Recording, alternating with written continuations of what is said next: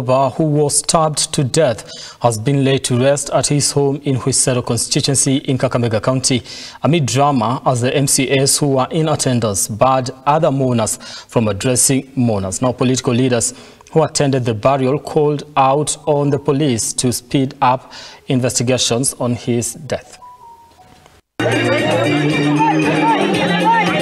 It is during the burial of the Kisa East Ward representative Stephen Maloba was stabbed to death where political leaders were in attendance. The ceremony was turned into a political scene with the politicians accusing the government of delaying investigation into his murder.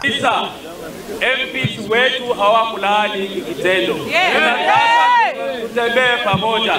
Chaos erupting where some MCAs attempting to bar other attendees from addressing the mourners.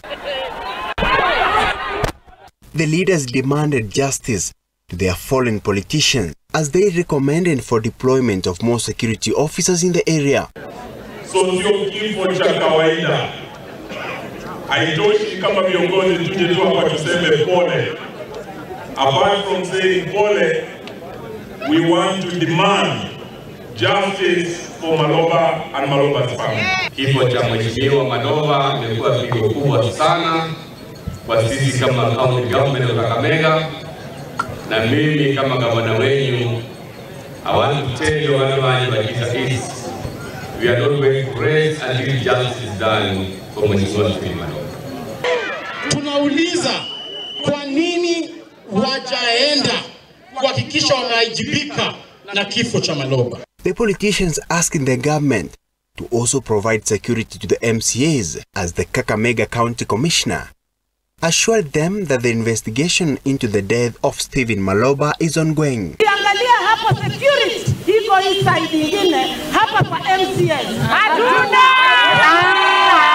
Alisema hasa wa kwanza kwa ukatusi ya Kenya hii ni nani? MCA. In Kenya, there is nobody above the law. Hakuna mtu ambaye yuko juu ya sheria.